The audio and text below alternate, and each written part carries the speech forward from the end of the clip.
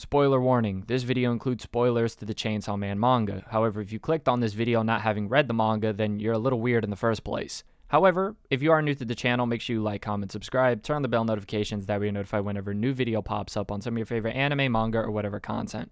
Now we can move on to the video. Quote, I also like women who are tough and unreasonable. When I was in college, there was a girl who teased me, and one day she flipped my bike over and told me, I flipped your bike over, ha ha ha. I felt so happy somehow at the time, end quote. Now if my sources are correct, this quote comes from Fujimoto himself, the author of Chainsaw Man. And I think it's an important quote to bring up at the beginning of this video, as I think it's going to tie into what I have to say about Denji later. But Fujimoto to me has always been a bit odd as an author. Fujimoto is quite unorthodox, especially in the way he is with his characters. And the way he really goes about that is by giving them each a ginormous sort of character flaw. Look at Fire Punch or Chainsaw Man. The majority, or if not all, the characters have something about them that many times can be off-putting and surprising. And it's not really your typical character flaws either. Many times they're just flat out weird. Look at Himeno, look at Power, and more specifically, look at Denji. When the anime for Chainsaw Man comes out, I definitely do see it having a volatile reaction. Some people who absolutely enjoy it, and other people who can't get past the weirdness of it. Now personally, even though like I said, I do find Fujimoto to be interesting, I do really think that his ability to include such oddities within his stories is what makes them so compelling. The reason why I bring all this up is because even though I think Chainsaw Man has already, and even furthermore will break into the mainstream, I genuinely believe that it's not a story for everyone. And if there's a place to start with that, it would be the protagonist, Denji. And the reason I say this is because what's typical of what most people expect from a protagonist is somebody with some sort of ability to serve as inspiration, a role model, someone that can inspire in one way or another, be it an underdog story or somebody of immense character and just badassery. And Denji isn't really either. He isn't somebody with a noble goal, nor is he somebody with this grand outlandish goal that seems out of his reach. In fact, his goals are trivial, if not kind of sad. He wants to touch a pair of boobs. And don't get me wrong, on a surface level that sounds hilarious, and in fact it is quite silly. However, there's a bit more nuance to that, I believe. Knowing Denji's backstory, somebody who hasn't been cared for almost his entire life, lives amongst the trash, and now has somebody who cares about him. Denji, an uneducated individual, surrounded by women for probably the first time in his entire life. I think with Denji it's obvious that love isn't entirely the goal. But if not, validation and the feeling of being wanted is good enough. Yet I feel like a lot of that won't really be appreciated with Denji's character at first, and will always be condensed to just a guy who's horny. Which, don't get me wrong, he is, but Denji is more than that. I brought up earlier that Denji is uneducated. He's somebody who seemed to have worked alone almost his entire life, or pretty much alone his entire life. Therefore, with all of our other protagonists, they end up being surrounded by people who can push them in the right direction. Denji runs into Makima, a manipulative control devil who wants Chainsaw Man, and not Denji. And Denji, not knowing better, is easily taken advantage of. Now, for any of us who've been through something similar to that, the feeling of being taken advantage of, something like this was obvious for a mile away.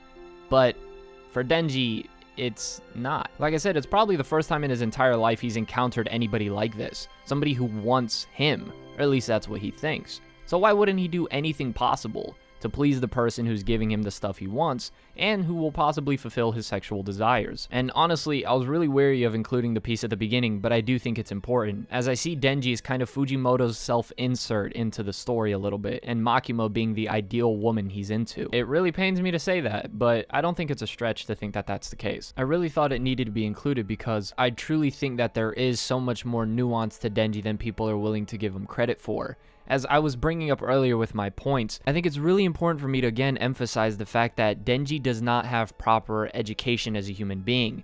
And I think one of the most important things for us as people to be able to move forward is to be able to understand ourselves. That's why family is so important. That's why a stable household is very important.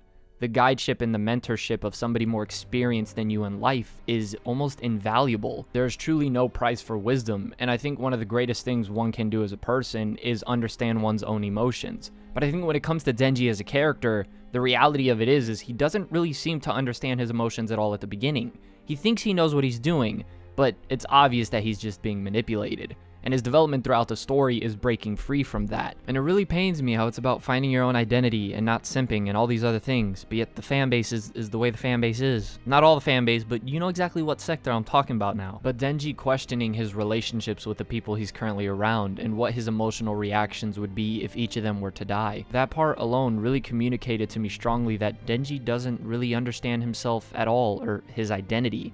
Is he Denji, or is he the Chainsaw Man that Makima wants him to be? And I really think that in its core, it's a really important and vital message to really anybody, but especially the age range that Denji coexists in our generation. The need to find our own identity and not allow that to be formed by other people who just want what we have and not who we are. The importance of education and being surrounded by the proper people and understanding one's own emotions. All of these things are within Denji's character, but yet the surface level aspect of him being horny, I think, will draw a lot of people away from his character, and I think lead to a lot of unnecessary talk regarding that. I don't wish this upon Denji's character, nor Chainsaw Man, for people to attack it, but I definitely do see a lot of slanders thrown at Denji as a character, be it sexist or misogynist or whatever other term they want to refer to him as. And I think that's just really ignoring all of the things that made Denji who he is, or correction, the lack of things around Denji that allowed him to be the way he is. Now, I will say this, and this could be different for everyone, but I will say it regarding myself, and maybe some other people have a shared experience with this, but I think Chainsaw Man and Fujimoto's way of writing is very chaotic at times. Many different things happen. It's a very fast-paced story. So I don't blame anybody if certain things about Denji's character like that can really get lost within the shuffle. For example, the pieces of foreshadowing with Denji and not opening the door, and all of the planning that Makima had behind all of this. A boy who's worked his entire life to clear his father's debts, and yet the mystery and secret as to how he became an orphan being something he might have to come to terms with. And when he does, well, things get even trickier than they were before. Denji, having this immense desire and need to be wanted by someone, now has to kill the person he's wanted to be with. A lot of things happen to Denji in the latter half of the Chainsaw Man story. The weirdest part really being his resolve and how he ends up defeating said enemy. Instead of wanting to kill her, he decides to become one with her. Hence the scene that we have at the very end. And so even though Denji's goals are horny and trivial, and don't get me wrong, there's plenty of people who enjoy him because of their relatability to said goals, I think that Denji is without a doubt one of the most unique shonen protagonists we've ever seen, and I think also a really good one who communicates very important messages to today's generation. However, I think when discussing certain topics with characters who are extremely flawed, I think a good example being Evangelion, there will definitely be a volatile reaction to Chainsaw Man in that regard, I think. Hence why I titled this video The Controversial Nature of Denji, because I think for just as many people who love and adore Denji's character, I see a lot of people who are unfortunately disgusted and turned away by it. But that's really the beauty and subjectivity when it comes to art.